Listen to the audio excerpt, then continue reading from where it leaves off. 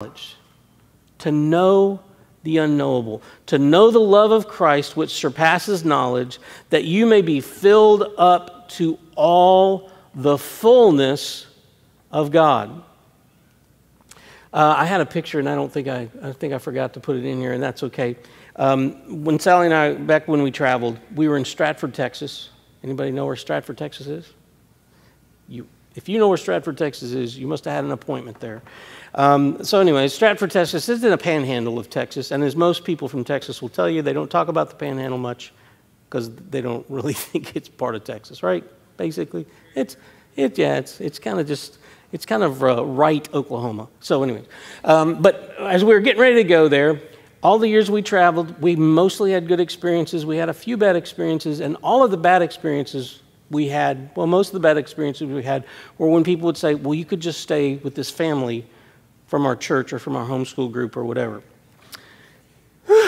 So anyways, the guy said, the closest, the only thing really in Stratford, Texas are cattle yards, which if you've ever driven by one, they don't smell that great because it's like 6 billion cows all in the same acre, right?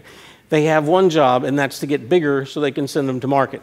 And one of the guys said something, hey, did you drive past the cattle yard? Yeah. He goes, you know what that smell is? I said, no. He goes, that's money. It's like, well, that's not what it smelled like, but okay. So anyways, they said you can stay in a little hotel. It's like 15, 20 miles down the road, but it's not very nice. But if you want, B.A. and Lee Rain have just built a house, and it's a very nice house. You should stay there. Okay, well, B.A. and Lee Rain, they were from Stratford, Texas. He was a banker, but he was also a cattle guy, okay, which I know everybody in Texas says they're a cattle guy, but he actually was a cattle guy. And so we pull up to their house, fingers crossed. I'm thinking, oh, please, Jesus, please let this be good, because if it's not, I'm going to hear about this. So we pull in, and it's like 10 times nicer than our house. They live upstairs, but then they have this downstairs thing. I mean, it was 2-bedroom, 2-bath, full kitchen. It had these bunk beds built into the wall. It was awesome. And they treated us good. They fed us.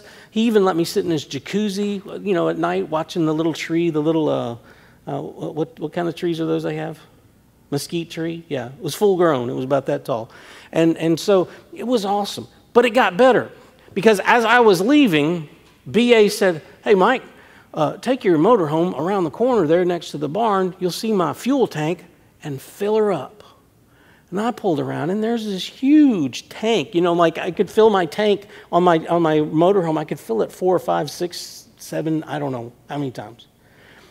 I was supposed to fill up my tank according to his fullness of fuel. I couldn't take all that he had.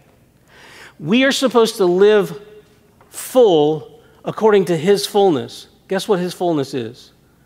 Beyond what we can think, ask, or imagine. So his prayer and my prayer for you and your prayer for yourself should be to know the love of Christ, which surpasses knowledge, that I may be filled up to all the fullness of God. I just want to be a little full. No, I want to be full according to his fullness. Verse 20 and 21 says this, and it finishes up this prayer. Now to him who is able to do far more abundantly beyond all that we can ask or think, according to the power that works within me, to him be the glory in the church and in Christ Jesus to all generations, forever and ever. Amen. I love to play the lottery. ... game. ... in my head. Okay? I've never actually played the lottery. Somebody gave me a lottery ticket one time. I didn't know what to do with it. I know my favorite part of any MAPCO experience is when I'm standing behind somebody who's decided they are going to play lottery as a career all day and stand there, and whatever. But what I like to do is I like to see, $105 million. Okay, well, after taxes, I'll have $50 million. And what am I going to do? I have bought every one of you in here cars. I've bought you houses. I have bought you chickens. I've bought you dogs. I've just bought you amazing things. Trust me, there's nobody in here I've not bought something for. I love that game. I have a pretty good imagination. But it says that it's beyond what I can think or ask. Now, how many of y'all can think some pretty good stuff, some pretty big stuff? Did you know that he wants to give beyond what we can think?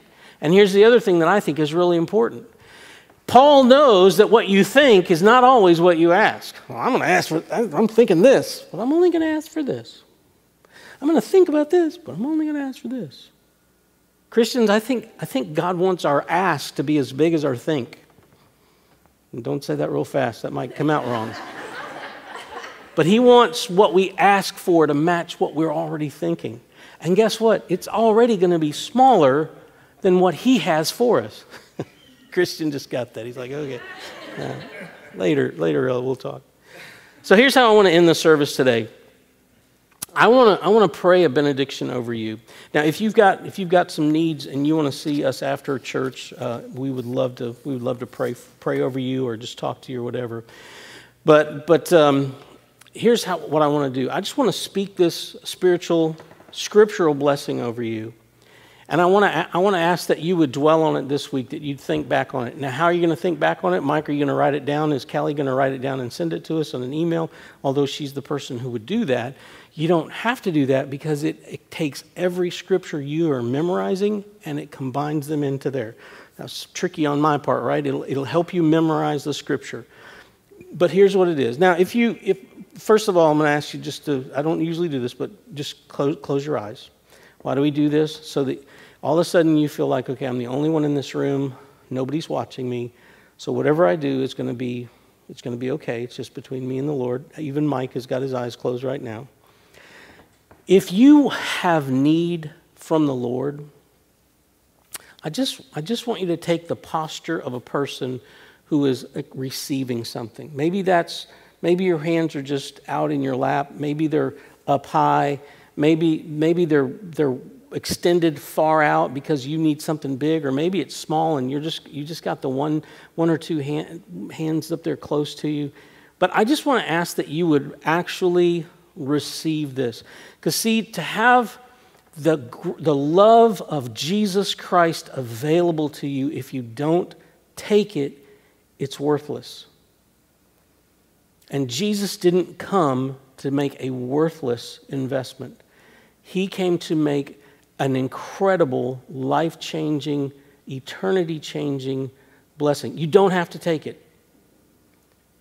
But I'm asking you today to accept that love of Christ that's beyond what we can even imagine. So just receive this blessing. Church, in all your ways, submit to God.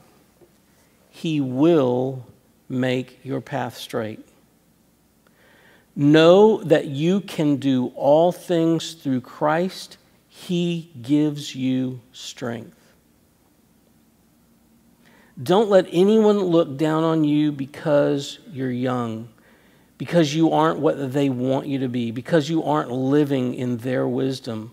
But set an example for them in your speech, in your conduct, in your love, in your faith, and even in your purity.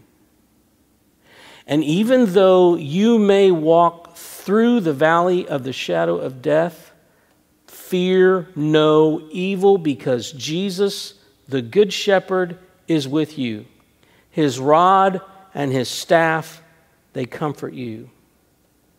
And I pray for you to know his love. It surpasses knowledge. I pray that you will be filled to the measure of all the fullness of God. Holy Spirit, I pray that you would minister to us each in the area that we need to be ministered in. You know what our need is. You know where that wound is that only you can touch and only you can heal. You know where that sickness, you know that thing that we've not shared with anybody else. Holy Spirit, touch, heal, redeem, restore, reconcile. We know that you can do any of those things. You can do all those things. And you came so that you would do all those things.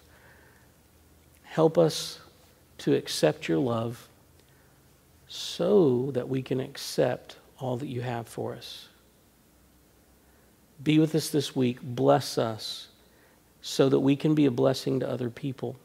Glorify yourself by meeting our needs, giving us the opportunity to tell people how great is our God. In Jesus' name, amen. I want to share one last thing with you. As I was driving Friday, I think it was, I was listening to a message, and then the song came to my mind. It's an old song. Come thou fount of every blessing, tune my heart to sing thy grace. And it hit me. It's like, not all hymns are written by musicians. Many of the lyrics were written by somebody else and then put to a tune. But I knew this person who wrote this song is a musician. And it never had clicked with me before that his request is, come thou fount of every blessing, tune my heart to sing thy grace. You see, our hearts are not in tune. Our hearts are out of tune. Our hearts have been, the tuning on our lives have been knocked out of whack. I mean, look, we got some guitars at my house that are pristine. We got a couple guitars at my house that they ain't never going to be tuned again. You don't want to play that. Church, allow the Holy Spirit to tune your heart. Because some of you, the tuning in your heart is off just enough to where when it's strummed and the grace of Jesus Christ comes in, it's like, ask the Holy Spirit to tune me so that I can get it. Tune my heart so that I can sing your grace. That was powerful to me this week, and I wanted to share it with you. So, God, thank you. Bless these people. They're awesome. Thank you for my new truck, the Pappy Wagon. It's awesome. You're good, you're kind, you're gracious, and you give beyond what we can think, ask, or imagine. And we take it because we want to glorify you. You're a good Father. In Jesus' name, amen. Amen.